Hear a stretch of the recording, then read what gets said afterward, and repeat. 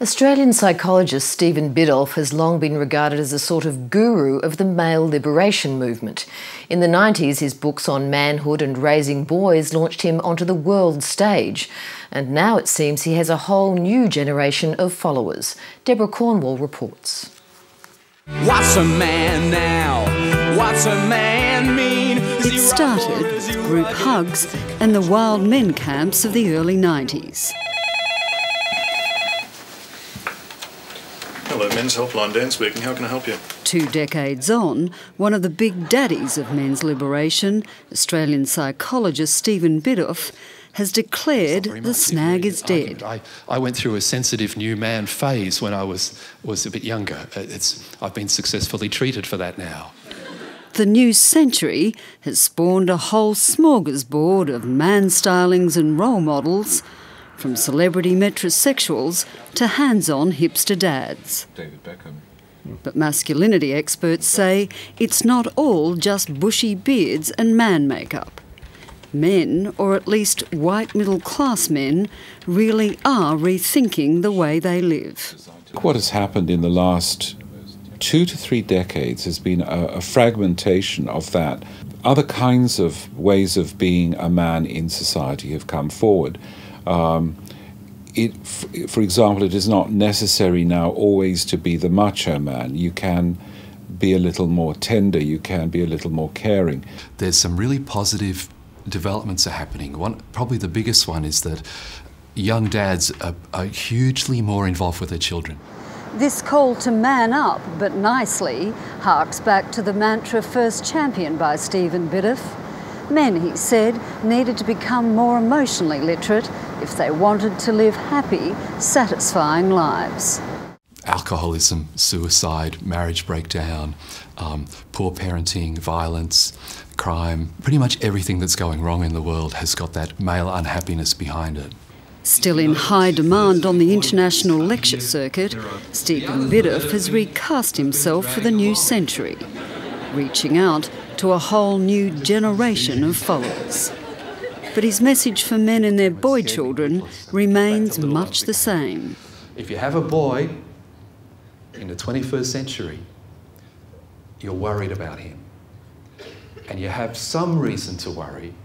When the industrial age forced men to work outside the home, he says, it came at a tremendous cost, leaving sons emotionally stunted by distant, absent fathering. Only about 1 man in 10 is actually close to his own dad. There's this great wound between fathers and sons. I think, well, there's another way to do this. Stephen Biddulph says teenage boys are still consistently being outperformed by girls at school, largely because they're missing out on the male mentoring they need to guide them into manhood, and what he calls the masculine mode of teaching. And the Latin word for daffodils means testicles.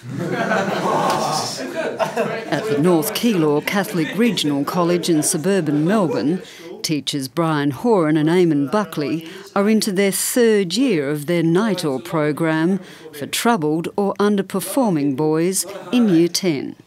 We don't really necessarily see ourselves as Biddulph disciples, but what really does resonate with us is this idea that boys need to learn how to become a good man. Should sports people be role models? It's a debate for another time, yeah? The 2 teachers run most of the classes for the year, taking their relationships as confidants and mentors to the boys well beyond the schoolyard, on call to students and parents virtually around the clock. It sounds a bit evangelical, but it really has made a huge change in the kids' lives. I got a name around the school for being a rat bag, but then Mr. Horan and Mr. Buckley made me want class not to be a game anymore. They've made me want to learn, they've improved my marks, maybe become a man. I always knew that I could achieve highly, but I always just sit at the back of the class, not worry about what was happening, misbehave and just not care what was happening around me. If it wasn't for this course, I would have been closer to drop out. At this stage, this is due in... Professor Raewyn Connell says, while innovative programs like NITOR no doubt do get good results, the idea boys can only blossom under the guidance of men flies in the face of every major study on the learning styles of both sexes. It's not like, some kind of secret torch which is passed down only from men to boys. And the main message from actual psychological research is about the psychological similarity between men and women, boys and girls. So when I asked it was Stephen Biddulph's prescription for underperforming boys that prompted the Howard government to spend millions on the nationwide Lighthouse School program for boys. But according to Professor Connell, it was ultimately shelved for want of results. I'm totally in favour of having more men in the teaching profession, but not in order to create segregated programs for boys. We need the men there for the girls as well. And you're also, I think, really underselling boys as learners. If you think boys only have one learning style or one narrow track on which they can learn, that is even a little bit insulting to boys. But Stephen Biddulph remains adamant that most men have not had the fathering they needed.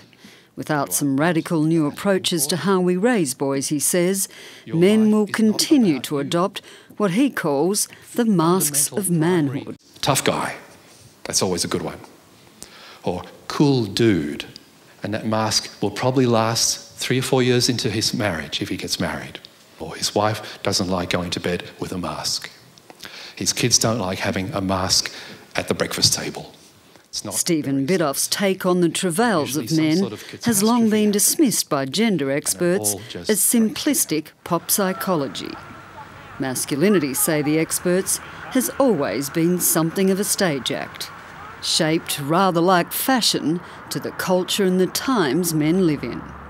The notion that somehow we can get behind the mask to the real essence of the person behind it, I think is perhaps something of a wild goose chase. But the men's movement guru has always made a point of ignoring his critics. And after 2 decades in the field, younger men, he says, are at least making headway on the generations before them. There was this hunger for a guy that you could actually talk to and who could talk to the kids and was real. We've shifted from the 1950s man who was like a log of wood. Deborah Cornwall with that report. And